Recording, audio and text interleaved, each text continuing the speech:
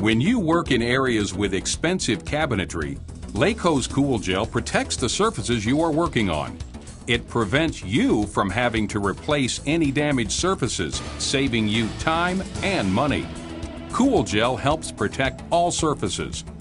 It acts as a barrier between the surfaces you are working near and the heat from your torch. Spray Cool Gel on the flooring, cabinets, and piping near the work area. The gel builds up and protects the surfaces. When you are soldering, the gel begins to evaporate as the flame is applied. When finished, wipe away the gel that you can reach. For areas you cannot reach, you can leave Cool Gel and it will evaporate in 24 to 48 hours with no remaining residue. For more information about Cool Gel, visit our website at laco.com.